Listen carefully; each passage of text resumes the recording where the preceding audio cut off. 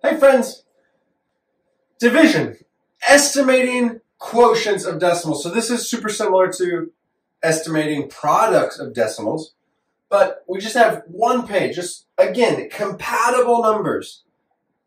Just like our video about estimating with multiplication, estimating with division is just an exercise in using compatible numbers. So let's look at this, 183.9. Can we round that to 180? 180? Yeah, let's say we can.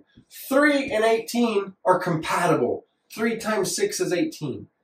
So, check this out. Let's say equals 60.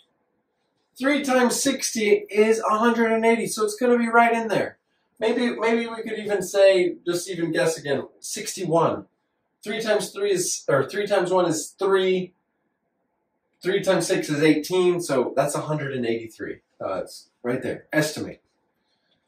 Okay, 48 and 12. 12 times 4 is 48.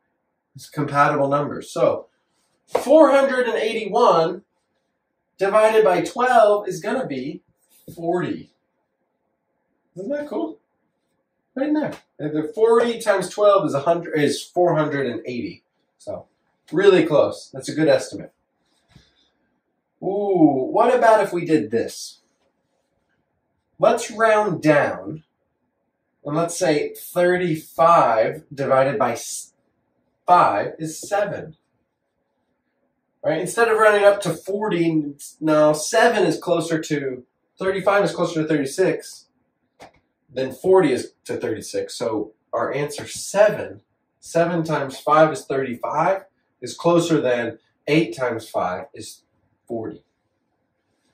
Okay, this is good. 4 times 2 is 8, right?